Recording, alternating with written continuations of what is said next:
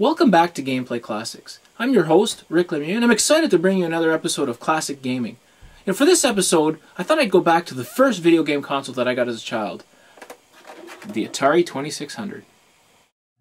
Okay, Atari, let's see your best pitch.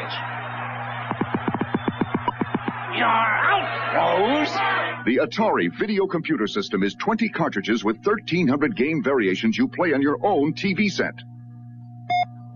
You can't keep me in here, Atari.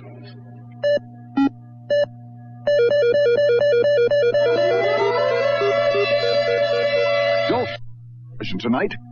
Play it. There's no denying that the world's most popular video game console of the late 70s and early 80s is the Atari 2600 video computer system. The Atari 2600 was technically superior to the other game consoles when it was released. Consoles such as the Magnavox Odyssey and the Fairchild Channel F could not compete, and Atari became the leader for home video games. The Atari 2600 was released in October 1977. At that time, it was called the Atari VCS, which stood for Video Computer System. The console made popular interchangeable cartridges. This was an amazing leap forward for home video games. You could buy many different game cartridges and plug them into the same console for a different gaming experience. It was not the first console to do this, however. The Fairchild Channel F was released in August 1976. The Fairchild Channel F was destroyed by the Atari 2600, which offered gamers more variety and also had the marketing power of Warner Communications.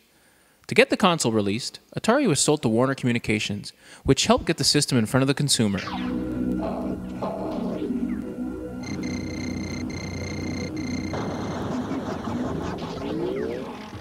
Hit me, Atari. Sorry, Miss Channing. You gonna slam dunk me, Atari? The Atari video computer system is 20 cartridges with 1,300 game variations you play on your own TV set. Don't watch television tonight. Play it. The system was priced at $199, included 2 joysticks and the game Combat. The Atari VCS was off and running. Later in the life cycle, the console was renamed the Atari 2600. The Atari 2600 was widely successful, and Atari was synonymous with video games in general. Competition came in 1980 with the Intellivision and in 1982 with the ColecoVision.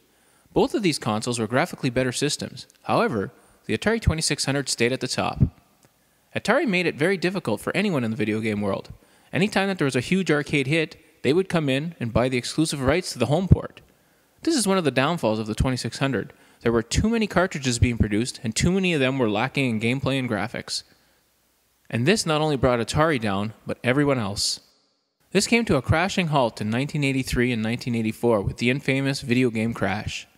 Atari managed to stay afloat with other consoles and computers, but they would never be able to get back on top. My favorite game for the Atari 2600 is Pitfall, which was released by Activision in 1982. Just last night, I was lost in the jungle with Pitfall Harry, surrounded by giant scorpions and man-eating crocodiles. Well, Harry and I just grabbed the van, swung through the trees, and over the tar pits and found the jungle treasure. It was really neat. If you haven't met Pitfall Harry, you're missing the year's most incredible video game adventure. Pitfall for the Atari 2600 and Intellivision. Since I met Pitfall Harry, no other man will do. Pitfall, designed by David Crane for Activision. Activision was formed by many ex-Atari programmers. They left Atari when they felt that the company was not treating them properly. Atari would make millions off the games that were being developed by these programmers, and they felt like they weren't being paid enough for their services.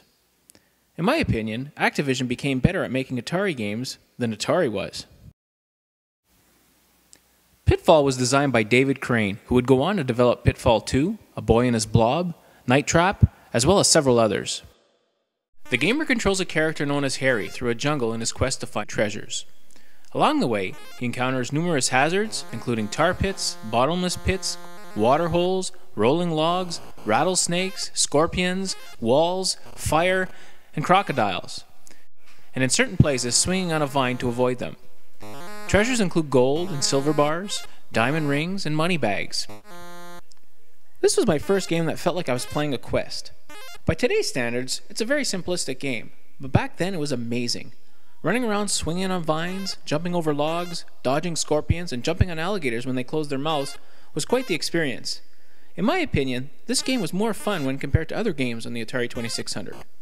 Pitfall was really something special and holds a well-deserved place in my heart as a true classic. Harry has seen updates since his debut.